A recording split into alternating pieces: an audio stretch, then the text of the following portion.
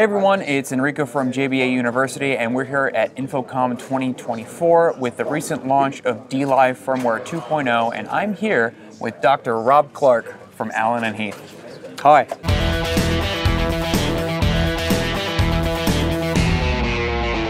Talk me through the firmware update that is available for everybody that owns a dLive. Exactly, yeah, V2.0 firmware. Well, first of all, it's been in the making for some years. I think there's been, over the last 4 years, there's been R&D research going into vocal processing, next level reverb, so we can really reproduce everything that's been requested by the massive user base of dLive.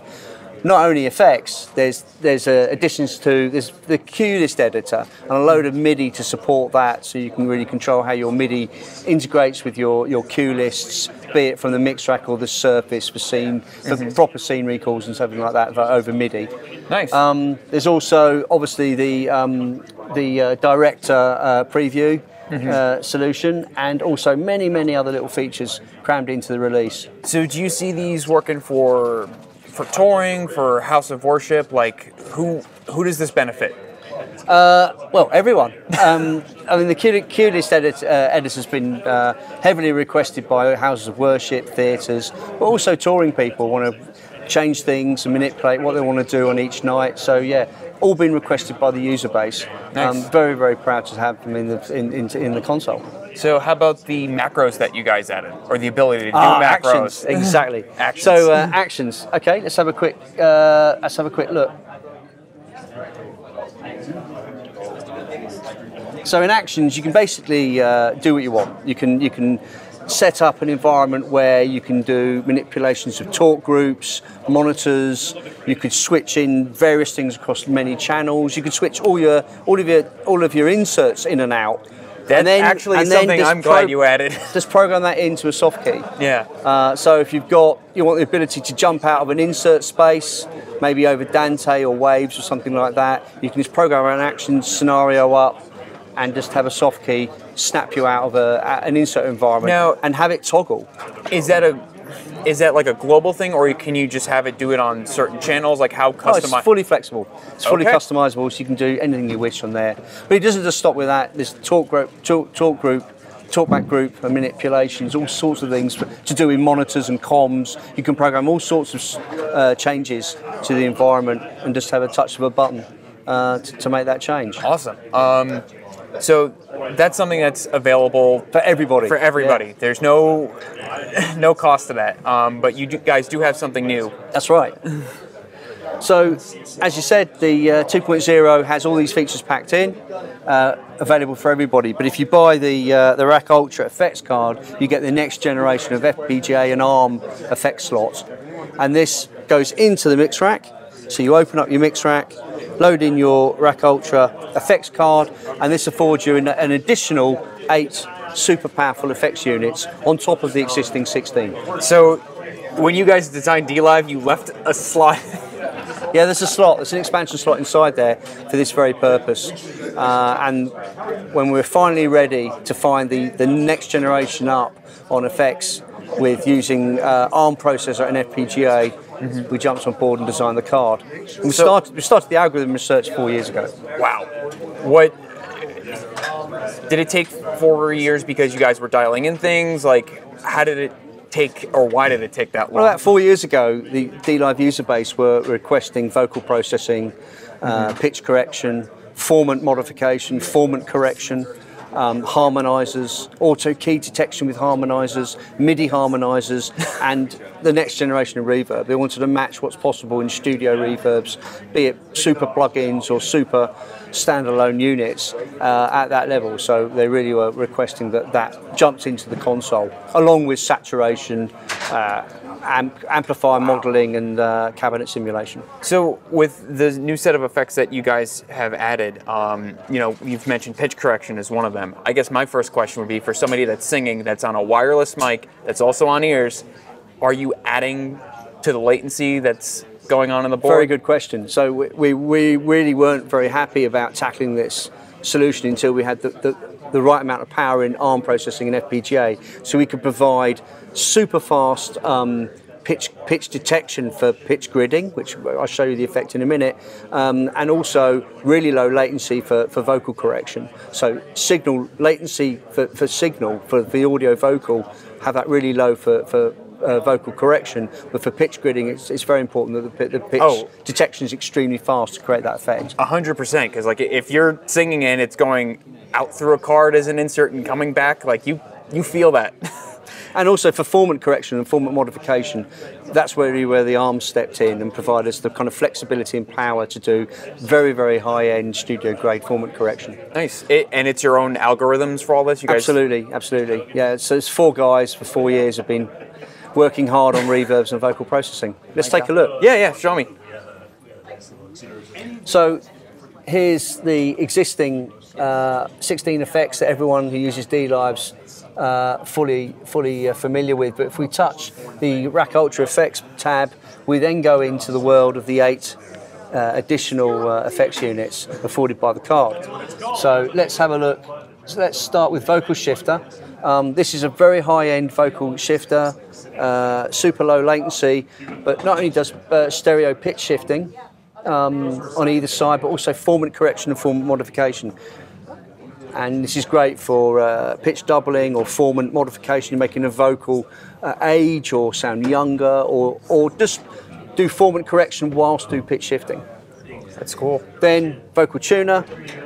This is where the FPGA provides very, very low signal latency for very high-end vocal tuning, for vocal correction. And is this, like if you're using this in the course of a set, can you control the key with MIDI? Absolutely, yes. You can go into the routing page, go into MIDI setup, or you can drive. Oh, so that's all MIDI controllable. Yeah, you can not only control all of the controls on the front panel over MIDI, but you can also control the key essentially. I mean, that's going to be the most important thing, but that's great that you can do everything else. Also global key, so you're used to global tap tempo, you've also got a global key, so you could switch the unit into global key. Why are you guys so smart? And then switch in, we'll just manually pick a key, and then of course reference pitch. That's and the awesome. All-important bypass. Gridder looks similar, but a very different algorithm. This is really driven by the ARM processor. And so this is more of like a hard tuning. Yeah, hard tuning, super quick pitch detection, super quick vocal gridding. Then the dual harmonizer, which has auto key detection. So you can then copy the auto key detection across to a manual if you wish. Or again, you can drive that via MIDI. 2 vocal harmonizers set in with both formant correction. And meanwhile, the FPGA provides reverb, chorus, auto expansion, and pitch and time variation to add a bit of humanization to the harmony. Then the full-blown 4-quad or the quad voice harmonizer, but that doesn't have auto key detection because the ARM and FPGA are just packed doing 4 voices. All with formant correction and with reverb, chorus, auto expansion, and pitch variation, time variation built in. Then let's step across to the amp and cab models. So we've got Deluxe. You'll recognise these names. Various amplifier models, distortion pedal, a very famous distortion pedal model, and a very famous bass amplifier model.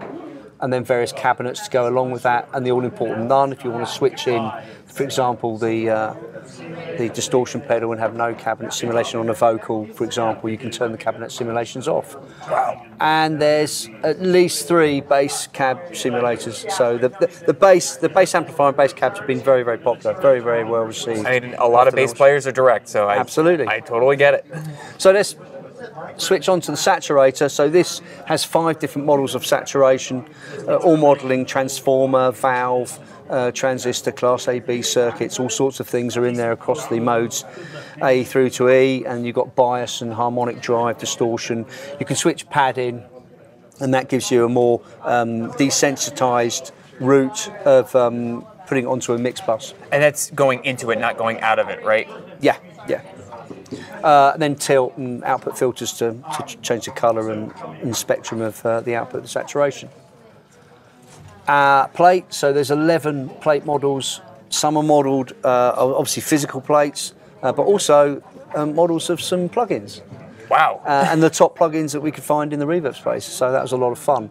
Remember, each of these slots is like 4 times more powerful than the existing effect slot, and this is how we're able to create this power. And the ARM processor sits in there and really does help out the FPGA. So does that mean if you're using the RackUltra FX, you are limited to 8 slots of those, correct? Yes, this card gives you 8 of these super powerful slots, which are kind of, loosely speaking, 4 times more powerful than the existing effects. So this is just a totally different funnel than your other built-in effects? So with the card, you get your 16 effects existing, and you get these 8 additional. Awesome. Awesome. I guess a question I have to ask you, because I've already seen the chats blowing up with it, and I'm sure you've been asked this by now. Are we going to see this kind of trickle down into like Avantis and... I hope so, if that's what the customers want. I mean, and the users and people who use our equipment. Obviously, the power of the... That's like a next generation thing. Like there's a lot of horsepower there, so I'm not sure how we squeeze this into a CQ, for example, but could be fun trying. Just like to end on the Spaces reverb, which is an amazing piece of algorithm development, and this really does provide all sorts of halls, rooms, large space reverbs at the very highest of resolution and quality. This quick setup's really, really useful for live. Of course, you can load in a library, but you could just dial in from a quick setup, or if you're an expert, go across and play around with textures, echoes, and space control. That's how you guys always handle reverb. There's a simple and there's an expert mode. I think the last thing to mention is all of these 8 additional effects units come with a dedicated stereo send and return in addition to what's in the console already. So you're not having to steal returns or sends from what you've got inside the console already. This has an additional 8 stereo returns and stereo sends feeding each of the 8 racks. Wow. Or you could insert them if you wished. So does that mean that if you're using the vocal tuner stuff, that's running in stereo or mono? That's running in mono. Okay, so you're specifically saying that like... slot has a stereo bus and return configured Got for it. So you're not sending 2 vocals to that. Yeah. That's quite important. So you've got 8 more effects. You might not have 8 bus spares, but this provides them for you. And it also provides dedicated pre and post EQ and pre and post dynamics, which can be keyed from all sorts of sources. So you can create some really wonderful dynamics processing pre or post your effects unit and key it off another signal. That's awesome. So yeah, huge amount of power and flexibility.